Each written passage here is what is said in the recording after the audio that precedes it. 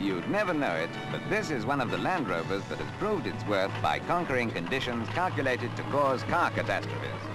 Two new innovations, however, left us wondering whether any obstacle is sufficient to repel one of these dauntless vehicles. Just watch it now, its wheels simply replaced by caterpillar tracks for really rough country.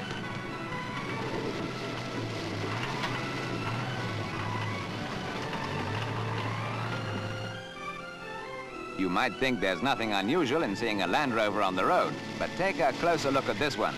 Notice the extra set of wheels. They're the basis of the second new idea, the road railer.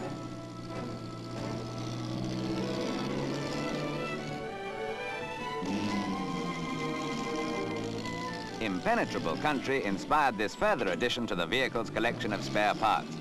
Where roads are non-existent and the railway is the only means of communication, you might think a car is useless.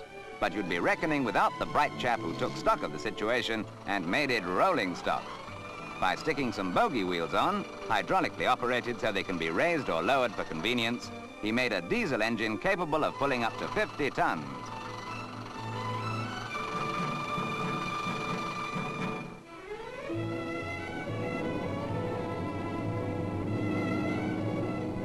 Foreign as well as British railway executives are interested in the road railer, and versions of it could revolutionize transport.